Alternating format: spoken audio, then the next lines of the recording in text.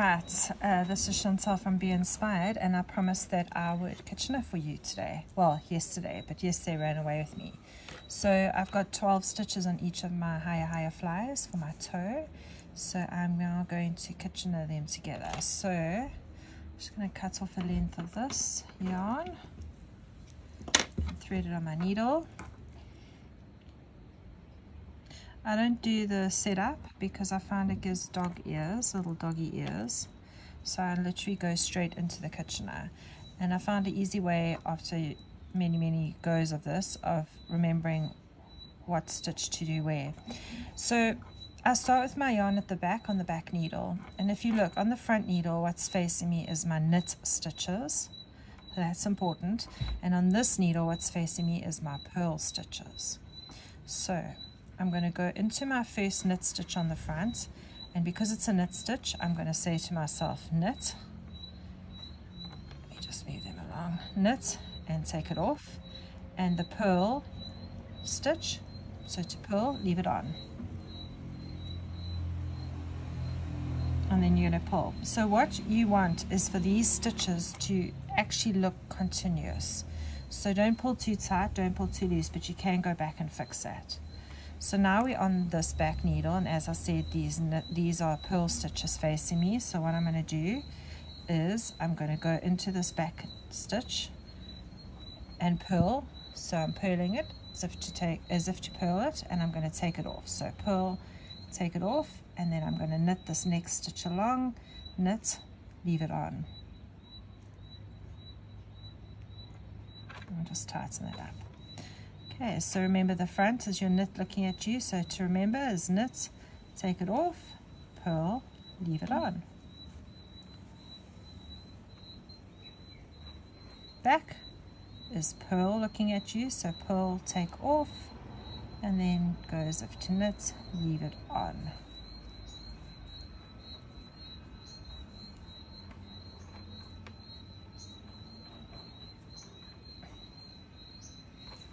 Okay, we're going to go all the way along. Knit, off, purl, on. On my back needle, I'm purl, off, and knit, on. And now here's Grinch to come and see what I'm doing. What you doing, Grinchy? He's now licking my hand. This is his thing he does when I do videos. He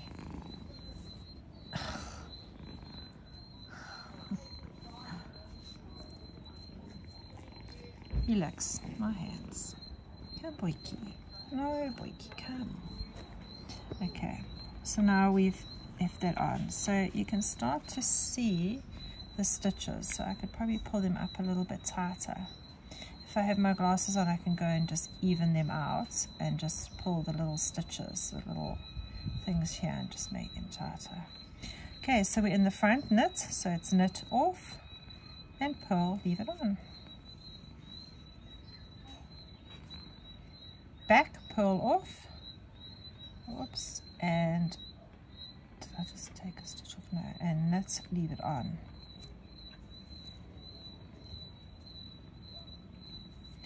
Front, knit off, purl, leave on.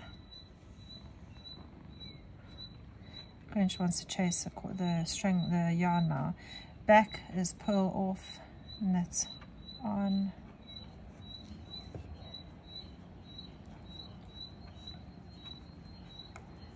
And you can start to see that, I don't know if my phone is going to focus, but these little stitches are actually just continued around. Okay, we're in the front, so we're going to go knit off, purl on. Back is purl off and knit, leave it on. Oops. Just be careful, these slippery little flyers. Okay, so front again, knit off, purl, leave it on. Back is purl off,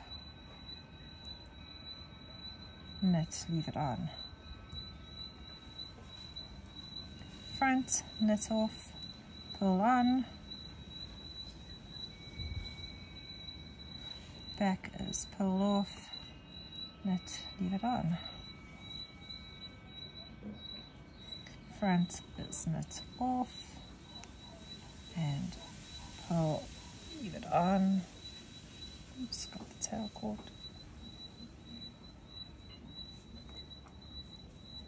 Back, pull off, knit on,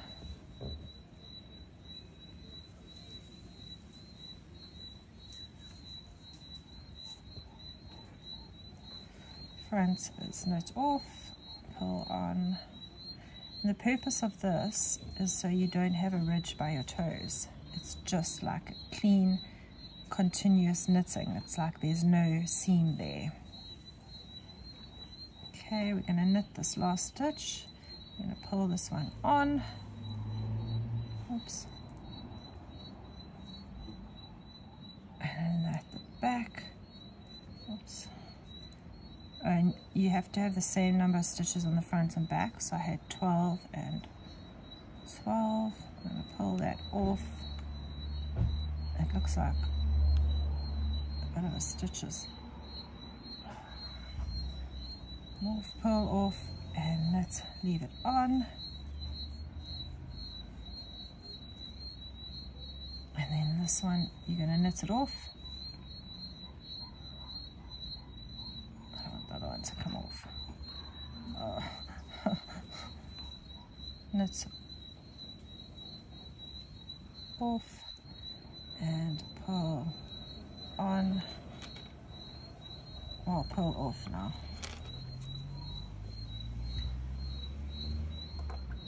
Then I do find at the end I have a little, like a little loop, but I sort of sew it in. So let me put my hand in here.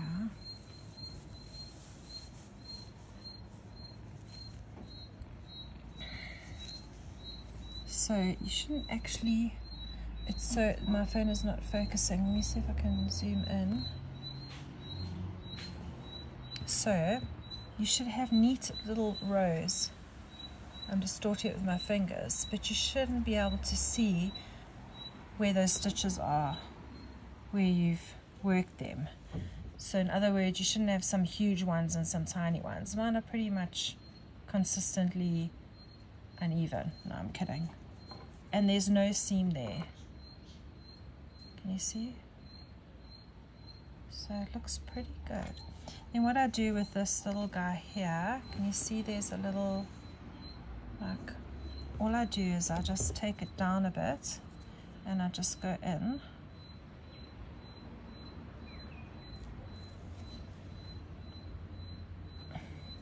Just to smooth it out. And then I'm just going to do a few little, like, almost duplicate-y stitches.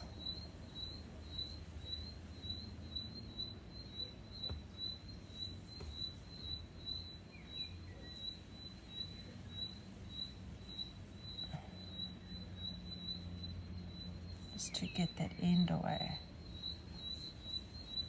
So I'm almost just stitching over the,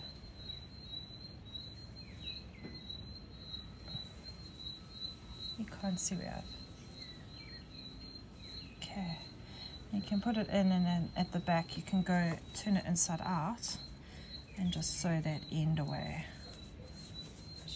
Out. There you go. So there's one kitchener. It's really, really easy, not hard at all. The trick, I think, is to get the right tension. You're not pulling it too tight or too loose. So there we go, zoom out. Whoop. And if you want to know what yarn this is, it's the Esteresa sock plank that I've been using. I'll show what it looks like. So it's pre-knitted and then hand dyed or painted, and then you basically start knitting, and as you knit it unravels, and it's the best fun ever. I can't explain what fun it is. It is a little bit kinky, obviously, So I know people who knit loose, their socks have got little kinks in, but my sock, I knit socks really tight because I think your stitches need to be really, really tight and small. So you can see it hasn't affected my knitting. So, and then I've got a lovely mauve came with it. So I just love it. And what I discovered was, do you see that's got these subtle stripes? Obviously the front and the back of this is slightly different depending on how the yarn went through or what happened there. So when you're knitting across or you're pulling out, you're knitting from this bit is the front, and then because I'm knitting the round, the back bit is the next stripe. So that's how it's doing stripes, front back, front back, front back. So I think that's pretty clever. So there you go, that's Kitchener. Hope I've debunked the idea that it's difficult. It really isn't. Okay, Chantal from Be Inspired, over and out.